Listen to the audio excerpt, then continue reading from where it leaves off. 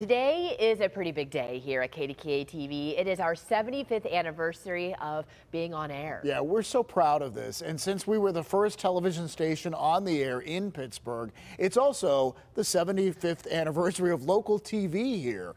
Our first broadcast was on January 11th, all the way back in 1949. It was a live one-hour program broadcast from the Syria Mosque in Oakland.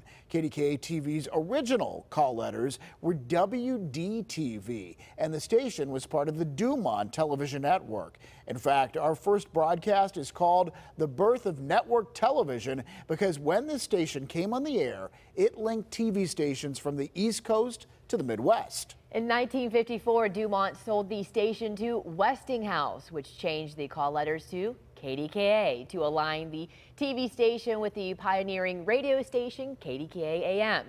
And the rest, as they say, is history. We have a lot planned to celebrate this major milestone. Yeah, you're going to see special memories from KDKA-TV employees throughout our newscast today. And we also have a special segment coming up today on PTL, also on Talk Pittsburgh, and in our afternoon newscast. And we're also producing a one-hour anniversary special. Now, we don't have an air date for that special just yet, but we're going to let you know as soon as we do.